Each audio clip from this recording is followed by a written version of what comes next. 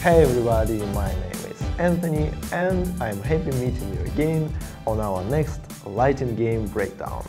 For those of you who just came across my channel, welcome to lighting game videos, where we go through some examples from movies and commercials, breaking down the lighting, framing and finding some interesting ideas that we all can take away from these nice examples to be better cinematographers, videographers and video creators ourselves. You can find previous episodes and breakdowns right here. We were analyzing shots from Peaky Blinders and No Country for an Old Man. Check them out, and today I think is the time to take a look at a scene from Bridge of Spies DP'd by Janusz Kaminski. If you like this content, please consider subscribing. Motivates me doing more breakdowns for you guys, and I'm really happy you like them. And now, let's the lighting game begin.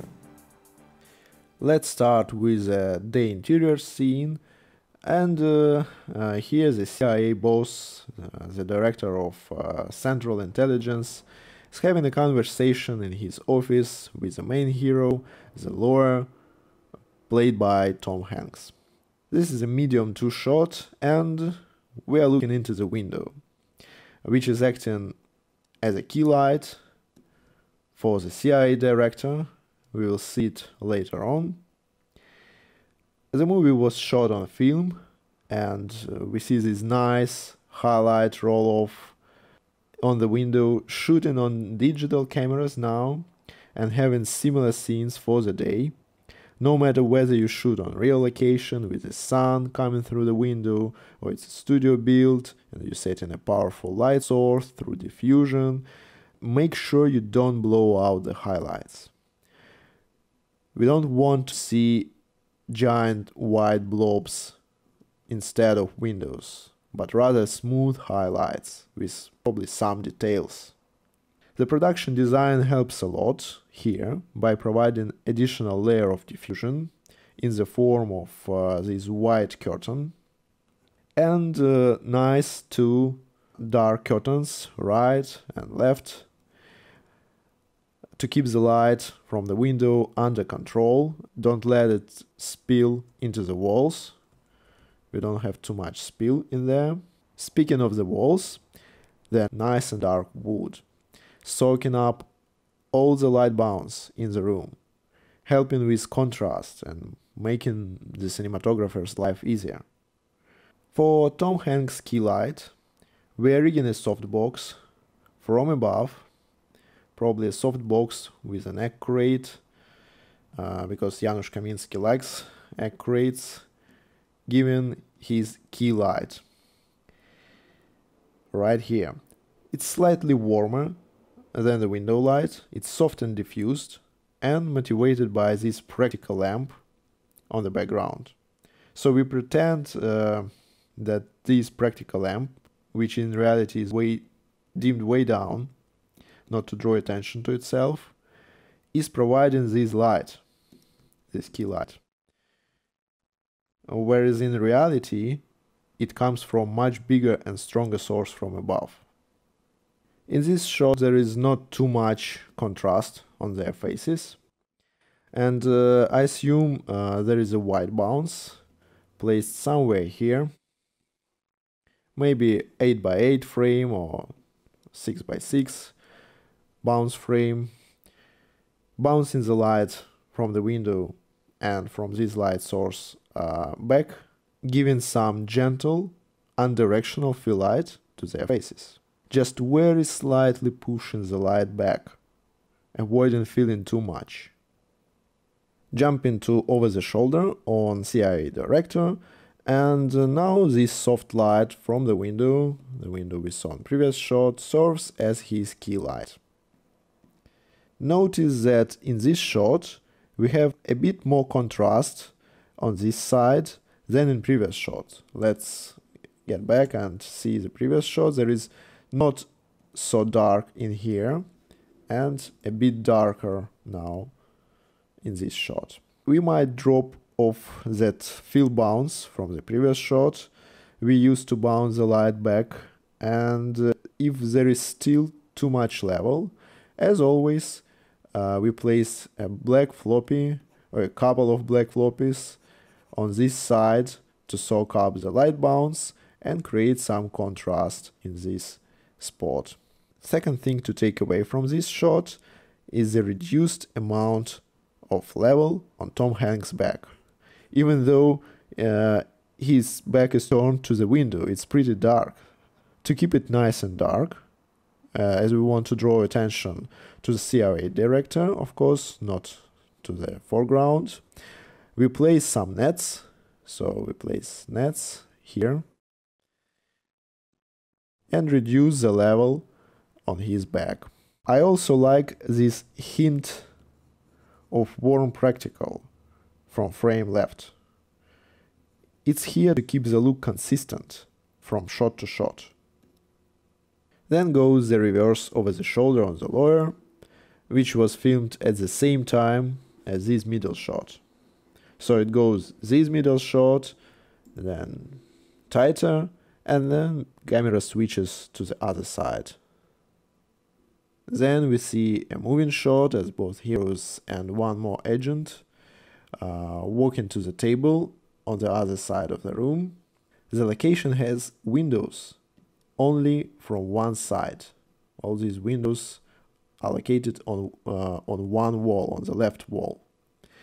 So whenever you do the location scout for your next day interior shot, have a mental note how many windows the location has. Is it possible to block some of them that are not in shot to create contrast? Basically, less variables you have in your lighting equation, windows as light sources in this case, the easier to control them.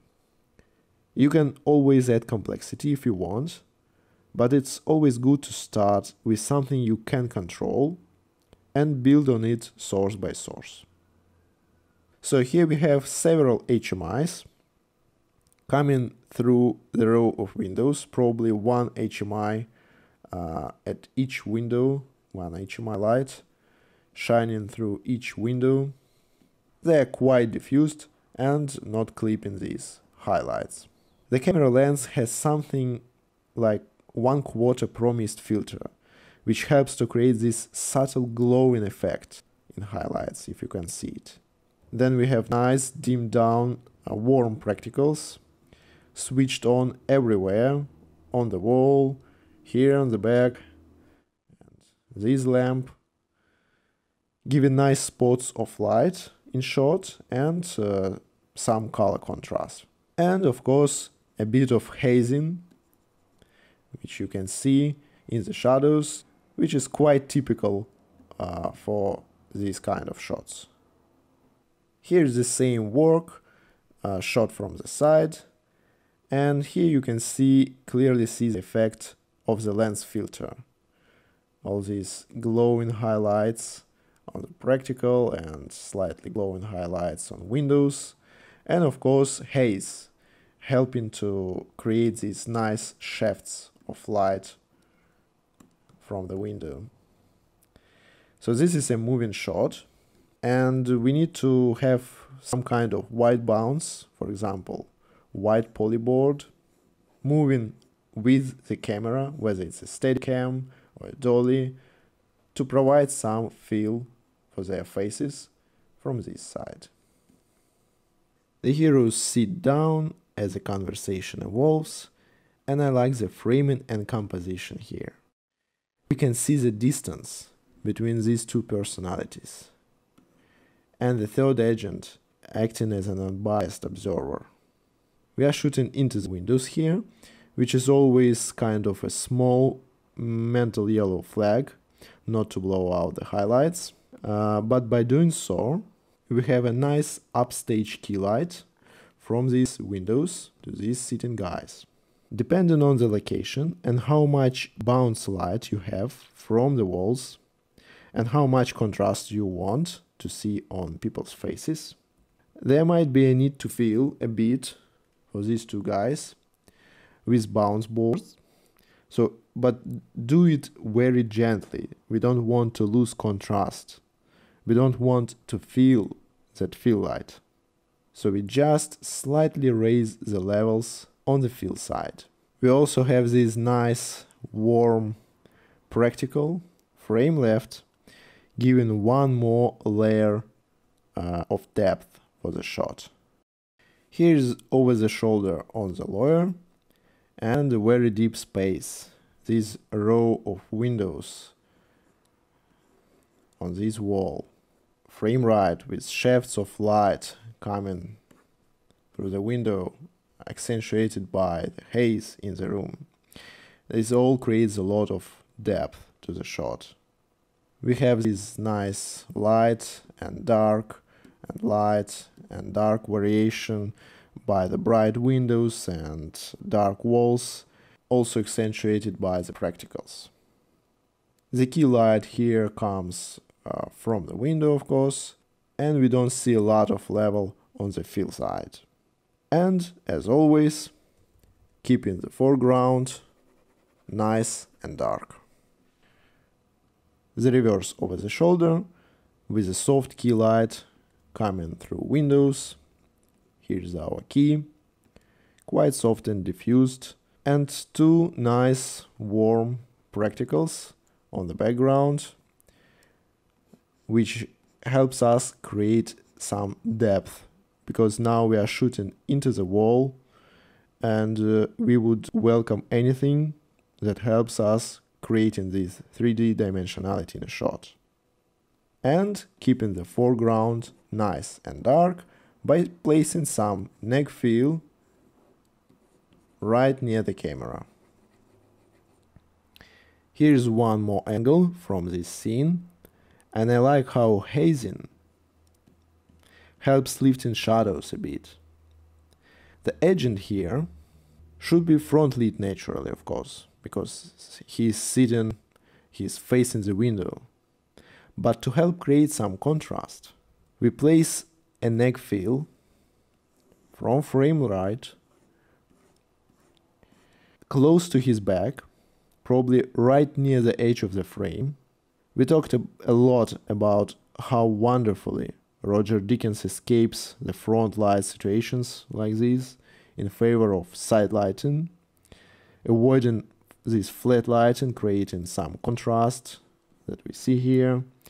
In the previous episode, Side Light for an Old Man, and I recommend checking it out if you haven't seen it yet. Single shot on the CIA director, and look how low the camera is positioned. It's much lower his eye line. We show that this person holds a position so high. We are not on the same level. I also like the symmetry of this composition very much. These two practicals on the background and the symmetrical composition, it all adds to the power of this person. And finally, one more angle. Here the actor is wisely placed between two windows on the darker background. We have a nice, powerful upstage key light from the right window and a backlight from the left window. Here they use a reflector from this side, white bounce board, reflecting the light from a window to his back and to his hair. So we have this nice edge light, and his back is also separated from the background. To have more light wrap on his face, we place another reflector somewhere here, white bounce board. This helps the light from the window that otherwise would be too edgy. It will be too edgy. We need to travel it a bit more to be a bit soft. So the light from the window comes onto the bounce board and then reflects, and it helps light to travel a bit more to the other side of his face. So do it with care, don't create a front light. Here we still hold a lot of contrast on his face, but the light is not edgy. Have you noticed these nice highlights? They also come from the white bounce board. And that's our lighting game for today. I really like the look of this movie and Janusz Kaminski's style as a director of photography. There are numerous greatly lit scenes in this movie and we might return to some of them in future videos. If you like this video, give it a like and consider subscribing. Thank you all for your support, guys, I really appreciate it. I'm always happy to see your comments in the comments section below. Don't forget to check out previous episodes, Peaky Blinders and No Country for an Old Man. Again, my name is Anthony and I'll see you in the next episodes of Light and Game. Take care.